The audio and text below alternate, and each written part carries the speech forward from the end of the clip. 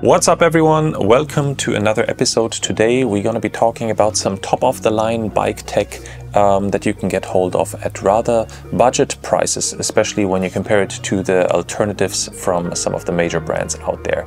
Magene was so kind to actually send some gadgets around a couple of weeks ago, and today we're actually going to be looking at three of their most exciting gadgets, at least in my opinion. So let's kick things off with the one item that really transferred the way how I ride my bike out there, and it would be pretty much the very first thing that I would recommend anybody who's asking me for their first gadget cycling upgrade. It would be the first thing that I would recommend, and it is a bike radar slash a bike radar light combination. So adding a radar to my bike was a real game changer years ago. Unfortunately, upgrading to a radar was quite a significant expense back in the day, which is why I was particularly happy to see that Magene actually created their own bike light that comes with a radar as well.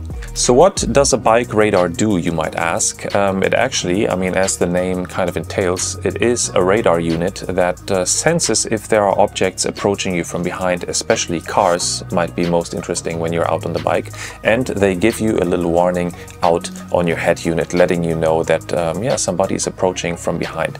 This really helps me to stop looking constantly back, seeing if there's somebody behind me, especially when you're riding together with somebody side by side, you're having a conversation. It is kind of annoying having to constantly look back if you're not like blocking the street, or if somebody's like sneaking up on you, or if there's a car approaching you at high speeds while you can already see that there's somebody coming from across the road as well, so that person won't be able to overtake. So you might want to reconsider drifting slightly off to the right or to the left if you're in the UK. So additionally to that, the bike radar really gives me a lot of confidence whenever I have to take over anything, if it's a person, a car or another bike, without really having to worry that much about that when I'm going to be turning around there's going to be a car potentially just overtaking me in the meantime, because most of the time whenever I'm looking behind me, unfortunately, I'm always drifting a little bit into the lane. I know that's something that you can train and something that I should, but at the moment this is just the case. So with this bike radar I feel a lot more comfortable when overtaking. So this unit is actually called the L508, and it already came out a while ago, but initially me and also some other YouTubers had a little bit of an issue with it because it was sending miss or ghost triggers, so basically warning you on your head unit that a car might be approaching while there was no car behind you. But a recent firmware upgrade to this unit, for me I have to say, fixed all those issues. So I just took this light out recently on 2 longer rides, and I think I only had one ghost trigger, which is very much in line with what I was also experiencing on my much more expensive Garmin radar unit. So now I think it is really something that I can properly recommend.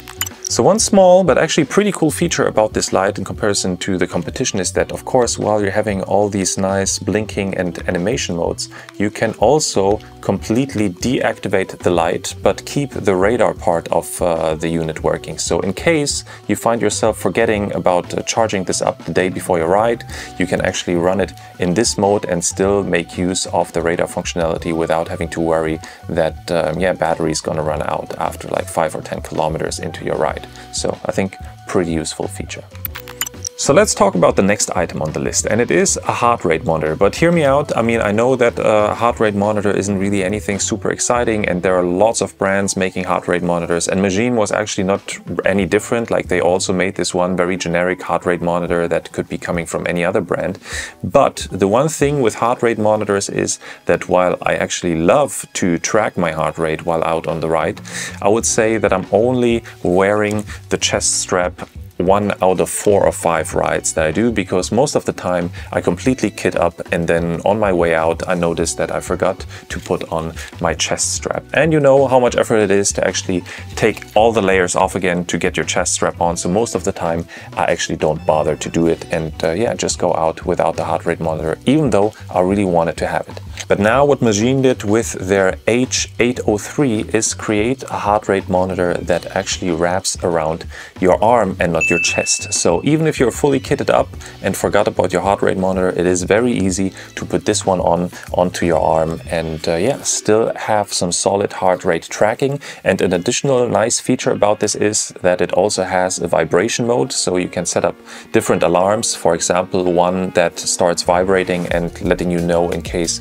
you're going over a particular heart rate, just so that you can make sure to dial it back a little bit to get into a more healthy and safe zone. So yeah, since I'm having this, I'm pretty much tracking my heart rate on every ride out there, and yeah, it is very reliable. I also like the vibration function, and it also comes with a built-in battery, which is nice, and it charges up magnetically with a charger that of course also comes in the box. So yeah, I gotta say, very, very cool piece of tech at an affordable price point, as all of those products as well.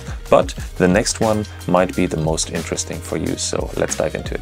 The newest item on the list is actually the Magene C606 cycling computer, which has pretty much everything that you might want from a bike computer. It has a nice, very bright, colorful display. It has customizable pages, all the data fields that you might be looking for. Of course, it connects to your Bluetooth and your Ant Plus devices. It has crazy good battery life, actually, and all of that at a very, very affordable price, especially when you compare it to yeah, the major brand competition. So yeah, I used this on a couple of rides already. For me, it works like a breeze. I get all the data pages that I want. It also comes with a nice app for your phone, so it's very easy to customize and set up those data pages as well. Also easy to connect your Strava there so that you get your automatic uploads to Strava once you finish your ride. And yeah, talking about data pages, there was one very particular setup that I really enjoy, especially when I'm out on a rather casual ride, and it is yeah, something that I haven't seen on any other head unit so far. And it is having the information of your radar unit actually in a little bit more detail. Normally radar units just show you an object approaching you mostly on the left hand side of your head unit, but here with this one I can actually set this up as pretty much covering half the screen and giving me detailed information in meters how close the object is to me at the moment, which yeah, I find very useful. And especially on those casual rides, I have this in my focus together with my current speed, and it's totally enough, especially when I don't need to have a look at yeah, my 3-second average power and so on and so forth. So, but of course, if I want it, it's just one swipe away. So yeah, it's all in view. And when it comes to navigation, of course, you can get your Strava or your Komoot or even custom maps that you set up in the app onto here. It took me a little bit to figure out how this actually works, because I mean, I'm not a person who reads a manual, so I'm sure if I would have read the manual, I would have understood it right away. So yeah, take this with a pinch of salt. But if I need to find something negative or slightly negative on here, it had to do with how to get maps on here. But now that I figured it out, it's actually quite easy. So what you have to do is you just download the GPX file on your laptop and then you load it onto the head unit via your phone app. So yeah, I guess in the beginning it was just like user error of me not reading the manual. Now that I know how it works, it actually is quite simple. So what I normally do is I just download the GPX file on my laptop and I place it in my Google Drive or in my Dropbox, which I have on my phone as well. And then I just download it on here and open it in the app for the head unit, and then it magically shows up in there. So yeah, quite easy actually. You just have to know how it works. So it was me basically just being a little bit of an idiot in the beginning, not reading the manual, I guess.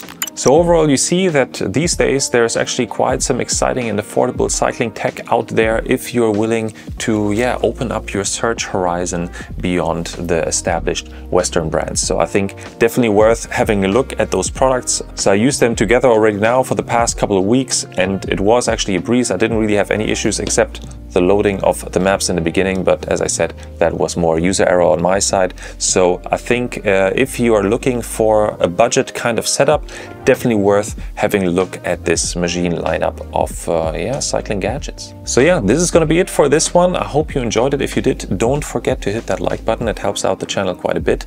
And if you have any questions in regards to any of those products, or you're actually using one or some of those products and want to share your experiences, feel free to, yeah, drop a comment down below and I'll try to get back to you as quickly as possible. So with that, as always, thanks a lot for watching, and I'll see you in the next one.